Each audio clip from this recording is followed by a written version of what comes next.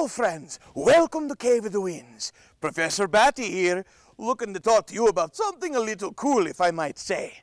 Science, of course.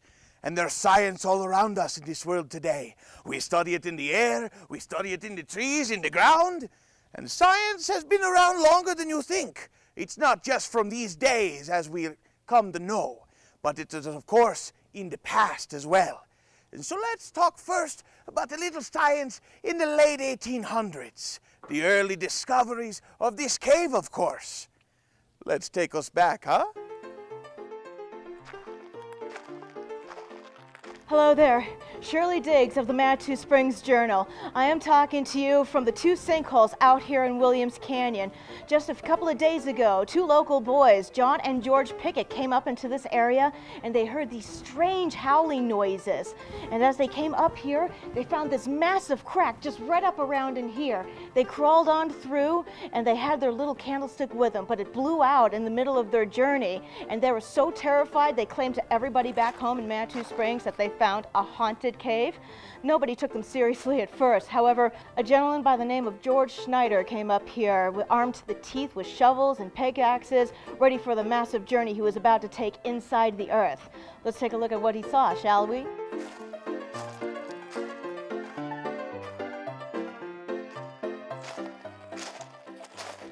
So here we are at the mouth of the cave. This is what John and George Pickett found, and they only went up 20 feet through this small tunnel before they hightailed it back home. But it was George Snyder who came all the way in, dug his way through, and he discovered a fantastic cave system up here. Let's go see what he found, shall we?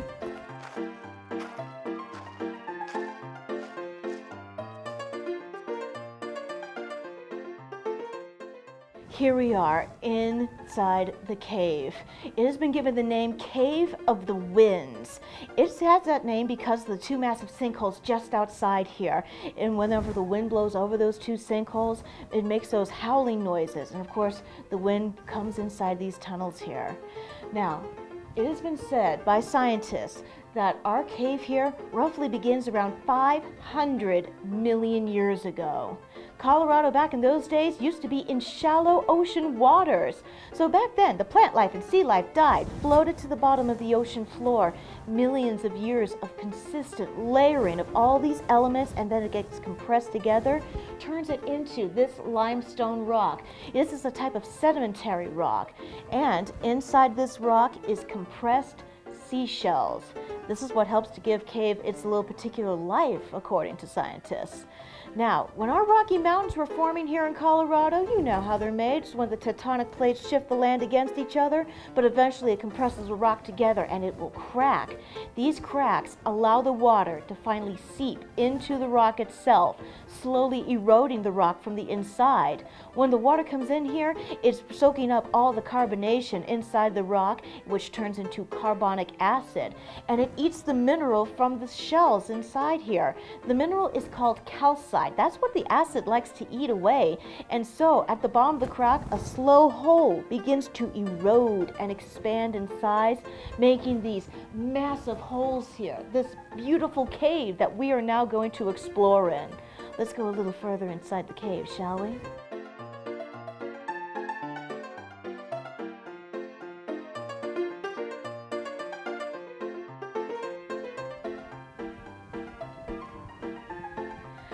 So when the water was coming here into the cave, slowly eroding the rock, it's rinsing away all the loose sediments, and then the water table starts to lower itself in here, and the cave begins to grow and it expands in size, creating these huge, massive rooms we're going to be walking into.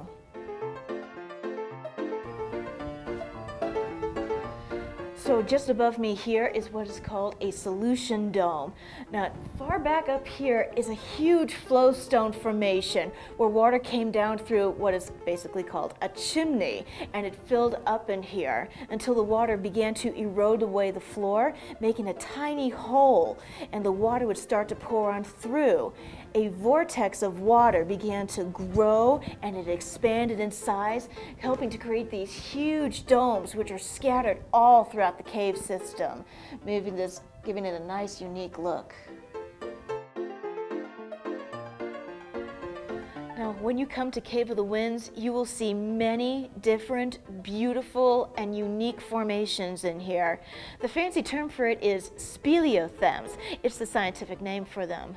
Now, the classic two are your stalactites and stalagmites. Stalactites are made when the water is dripping from the ceiling, and then when the water drops off on the ground, it creates your stalagmites. But this massive one behind me here, this is called flow stone. This is made when water is flowing over surfaces. Now, as the water is running over the limestone rock, it's leaving behind traces of minerals that it's brought down from the earth. And when the water rinses away, the minerals still remain on there. So imagine this happening for thousands and thousands of years, creating these massive formations. Now, if you take a look right above my head here, you'll see some ribbon stalactites. Cavers like to call them cave bacon because it looks like a strip of bacon. And they're made when water is streaming across a slanted ceiling. Reporting for the Manitou Springs Journal, I'm Shirley Diggs here at Cave of the Winds. Thank you for such a wonderful look into our past. History hides so many things, including some scientific discoveries. But now it's time for us to delve even deeper. We're gonna go to the very back parts of the cave, into the darkness, what they call the dark zone. There are 3 different zones in the cave, but you'll come to learn that in time. For instance, I'd like you to go meet a friend of mine, Gail. She's gonna teach you about some of the many critters that live inside the cave. It can be such a biodiverse area that many people overlook it. But let's go talk about some of those favorite little creatures that visit the dark depths of the underworld.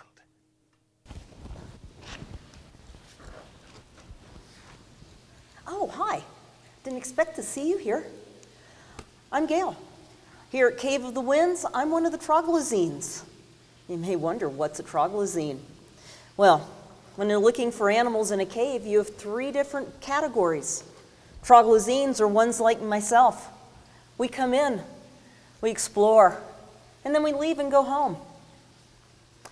Another type of animal might be a troglophile. Troglophiles like to live around caves. They get advantages of being in here.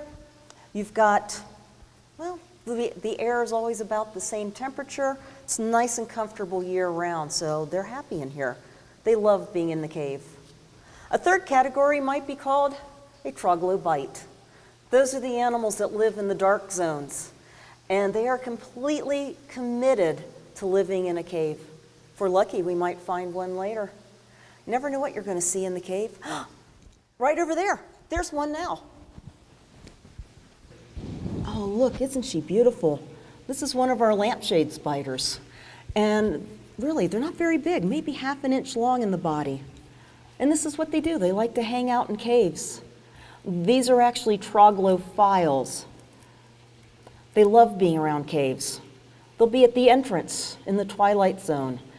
Their webs stick out from the wall looking like kind of a lampshade. And these are not spiders that use sticky stuff for on their webs. What they do is they have their webbing, they comb it out and fluff it up, and it makes it look like cotton candy. And that way if an animal does come along, a cricket or a beetle, they'll stumble into that cotton candy, get their feet tangled, and then the spider can catch them.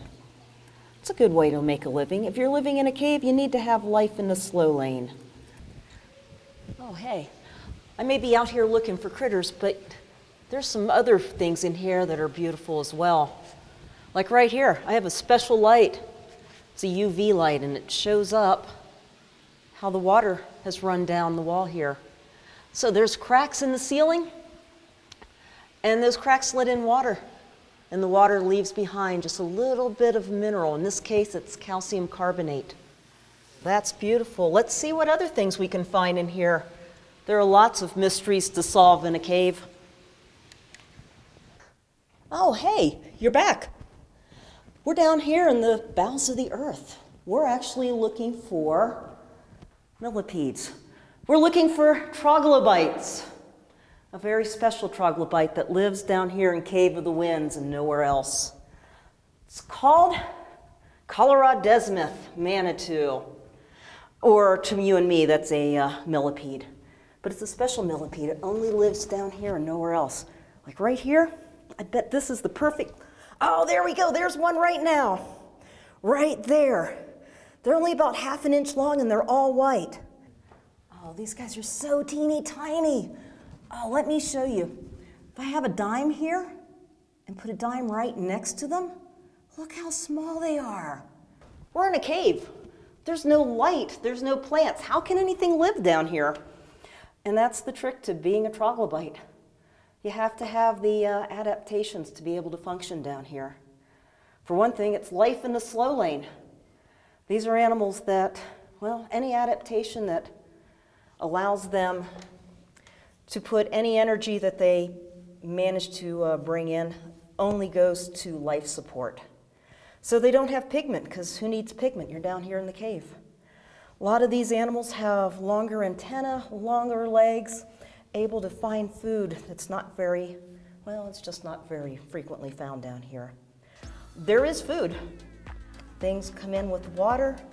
Things come in with us. I've been down here exploring, and actually I'm losing skin cells. That's a buffet for these guys. A little bit of fungus on it, and they're happy little animals. Well, let me get this out of the way. I'll leave this little fella alone to live out in peace. I'm going to continue out exploring this cave.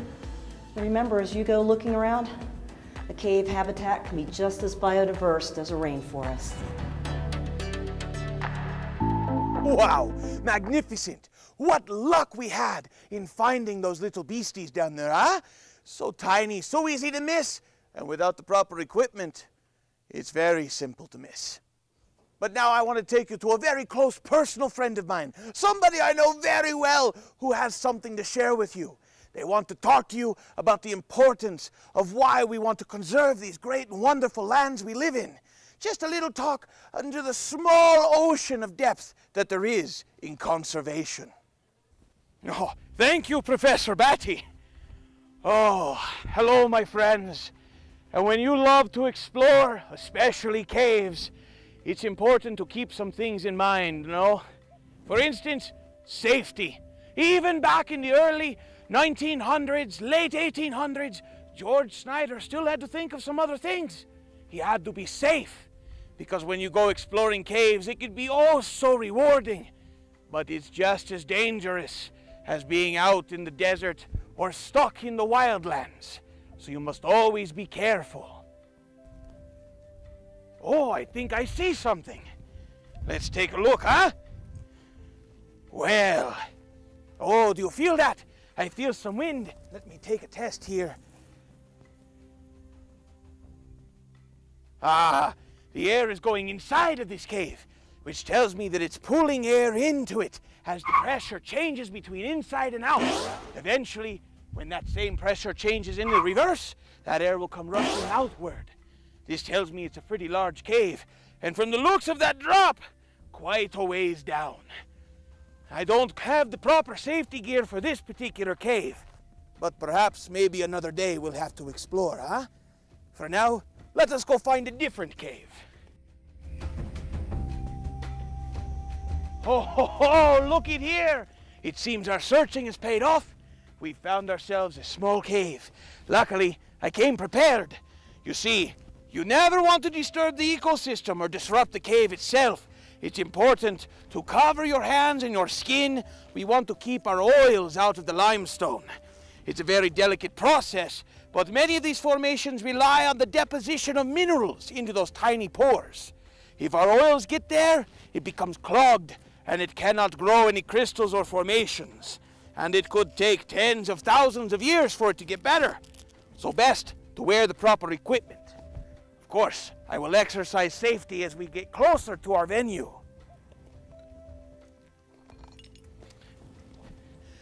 It looks pretty inviting, but one thing we must always do is make sure that there's no wildlife inside. Caves break down into 3 different zones, and wildlife will sometimes shelter in what is called the first zone or the entrance zone, usually going no farther than 30 feet.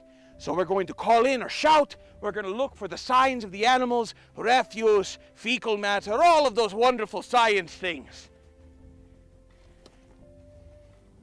Hello in there. It looks clear. Let's go check it out.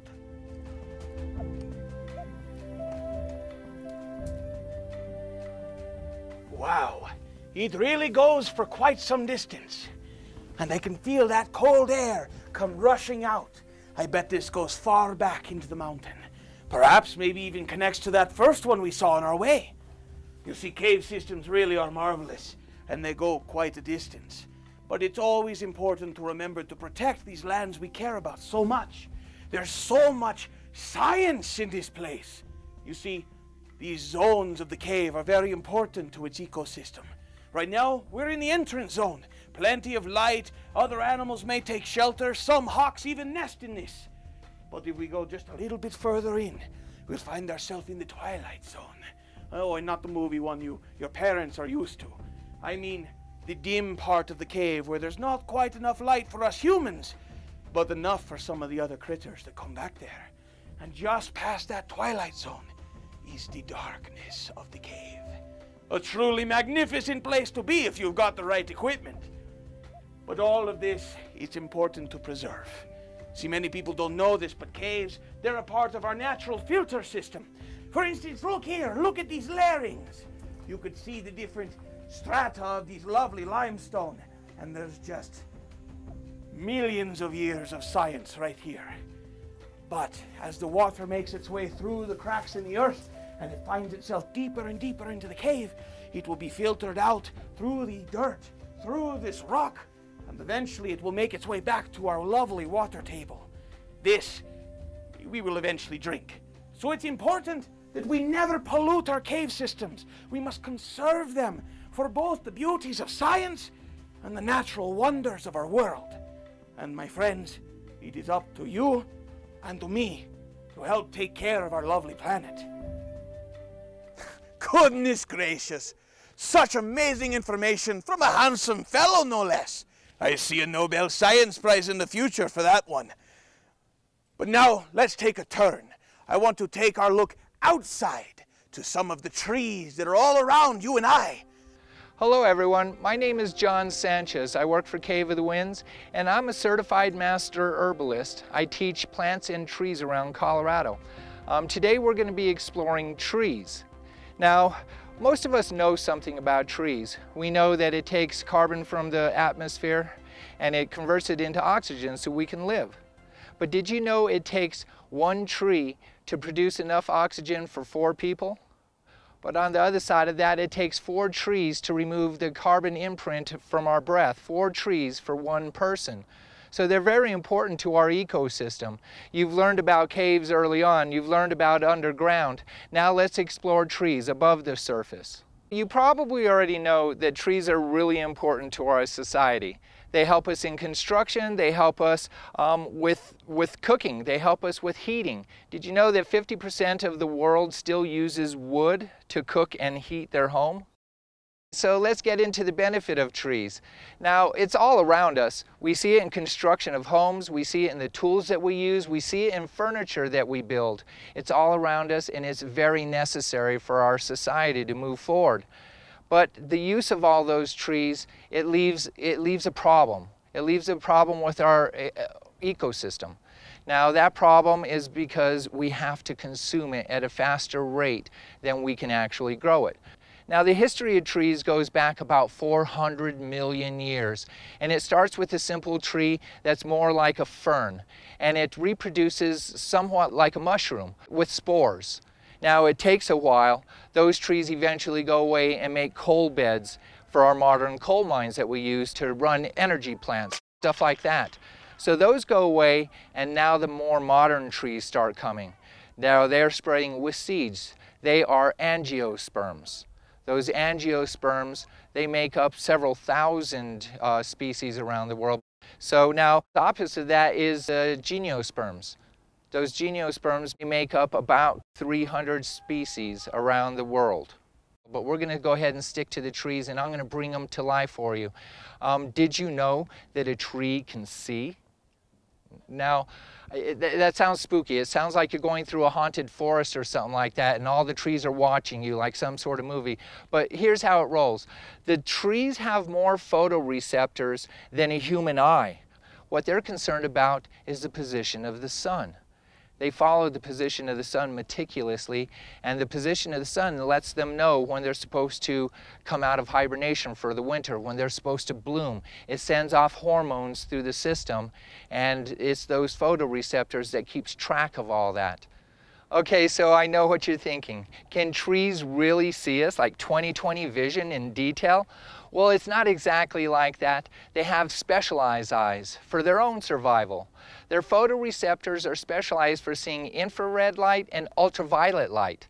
Now, those two light sources are what's telling them the year, the position of the sun is telling them what season it's at. Now, when it gets to a certain position, the photoreceptors will signal into the tree that it's time to send in hormones and time to fruit. So those eyes are specialized, and they are very important to the tree's survival. It's very important to knowing when it's time to hibernate. It's very important to know when it's time to wake up and start partaking in the sunshine. So other than being able to see, do they speak? Yes, they do. Now they speak, and we know this. It's a very scientific thing. But consider this, if you don't understand a language, does it really mean it doesn't exist? If you don't speak Mandarin, does it mean Mandarin doesn't exist? Because we don't understand the language of a tree, does it mean it doesn't exist? Well, it does. It exists. They speak to each other. There's a layer of mycelium, a layer of mold, if you will, around the entire earth. And this is similar to the internet, to a super highway. Now, the trees connect in from the very tips of their roots and connect into this mycelium, and they use this for communicating to each other. They send out signals on health, on whether they're thirsty, whether there's a drought. They send signals to each other to let each other know what to expect. And most important of all these signals is that signal coming from the mother tree. The mother tree is in the forest, and there's many of them, and a single mother tree is responsible for keeping the safety of about 100 trees. They could be their children, they could be their nieces and nephews, but they're responsible for a whole lot of children, and they send these messages out to their children, letting them know based on their own experience what they can expect, letting them know that winter is coming and it's time to hibernate. But imagine this. When there's a forest fire that happens, or there's a logging situation, and they take down the mother tree, and what you do is you interrupt the communication between a mother and her children, and now the children are much like orphans. They have to figure it out on their own. And that's a very dangerous situation. And it's always hard to tell where the mother tree is. But we're going to talk a little bit more about trees. Let's get into our next question. Does a tree feel? Let's get into that. When you cut into a tree, cut off a branch, does it feel it? My answer would be yes, and it's a scientific fact, because it'll start sending a signal. Now the signal moves relatively slow. It gets through the system, goes down into the roots, resends back again, and then it starts seeping out sap. That sap is its natural band-aid, it's antibiotic. Did you know that a tree, when it's cut down, takes approximately 2 weeks to actually die? It's missing its main system, it's missing its roots, but it's still photosynthesizing, it's still doing its things, but eventually it starves to death, and eventually it dies of dehydration. So, does it feel? Now, the root system, when you cut off a tree, the root system stays alive for several months. But now it's going to starve to death because it doesn't get photosynthesis. Does it feel? Now, there's trees, acacia trees in Africa. You've seen those National Geographic shows where the giraffes they're eating on the leaves of the acacia trees. They're eating on those leaves, and if you watch those films, you'll see that they'll just casually walk away. And they'll walk several hundred yards away from that tree. It's because the tree sent a signal. It sent a signal, and it's being damaged, and it needs protection. Then chemicals come out, ethylene. That ethylene will produce a bitter flavor to those leaves, but that ethylene is also floating through the air. It's floating through the air, and it's sending the signal to other trees around it. So that's why the giraffe has to walk so far, because all the other trees around it got the message, and it's no buffet today. Now let's talk about trees and sleeping. Do they sleep like us? Yeah, they do. Now they do have a different pattern in the wintertime. In the wintertime they go into what we would consider maybe hibernation. They're in full dormancy. They're doing nothing, no photosynthesis is happening. The pine trees, they'll actually wax over on the needles, protecting themselves and holding in the moisture. So they go to sleep. They prepare themselves much like you would prepare a cabin in the mountains for a winter time. You winterize it. Now the springtime comes along, those photoreceptors are seeing the sun in a different position, so they start waking up. But they still need some sleep. They need sleep during their awake time. So at night, they go to sleep. Now, those trees in the city, they don't have the advantages that those forest trees have. In the city, those trees, when the nighttime comes, those lamps come on, those city lights. The cars are still going by those trees. It's loud, it's bright. Those trees in the city are much less healthy than their cousins in the forest because they lack sleep. Much like us, if we don't get a good night's sleep, we're really not as productive as we would like to be. So allowing the trees to do their thing naturally in the forest and keeping away light pollution is really important to keeping those trees healthy. Now, trees, as we've gone over, provide a lot of benefits. They provide all that furniture, all that construction, but they also provide medicine. There's several trees. The willow tree has provided us with aspirin. Trees provide us with so much in our lives, and they're very important. They're very similar to us in a lot of different ways. And I want you to consider that next time you're going through a forest and ask yourself that question again. Do you have enough trees in your yard to remove the carbon footprint? 4 trees, 1 person. Thank you. Amazing work, all of you. Thank you for teaching us these wonderful words of wisdom. Science underground, science in the trees, animals where we would never think of it. I couldn't do better myself. But if you want to know more about science or nature, or say you want to experience some of these wonderful habitats, why don't you come on up and visit me here at Cave of the Winds. You can look us up online, caveofthewinds.com, or you can call if you have no interest in the interweb. I hope to see you soon, my friends, because there's always more to learn. Greetings and salutations, friends. Welcome to Cave of the Winds Mountain Park, home of our school program, where we will give you an inside look on a few of the ways we study the natural sciences. Weather, bats, geology, caves, many things to do, many to learn, with a healthy dose of fun. Here we talk about the forces of nature, fire and lightning, 2 great and powerful things that we can see with our own eyes. We teach the importance of not only how they function, but how to respect them and be safe around them. Here they will pan for crystals and gems and wonderful accoutrements to go to their day, a little take-home science for them to enjoy and show their friends.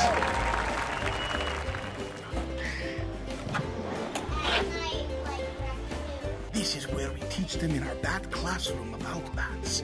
It is very important to remember that even though we are sometimes afraid of these lovely creatures, they do wonderful things for us as a species. So it is important to arm yourself with knowledge.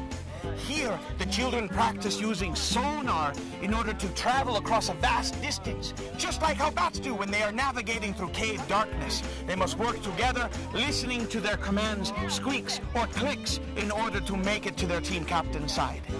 This is our underground geological laboratory. Here we're going to educate them about the geological processes and, of course, about caves. If you have too much carbonic acid and you never brush your teeth, like from drinking too much soda, what do you get in your teeth? A cavity. Well, my friends, that is but a snippet of the many things we do up here together. So find us at caveofthewinds.com. Call the number below to find more information to learn and grow together. See you soon.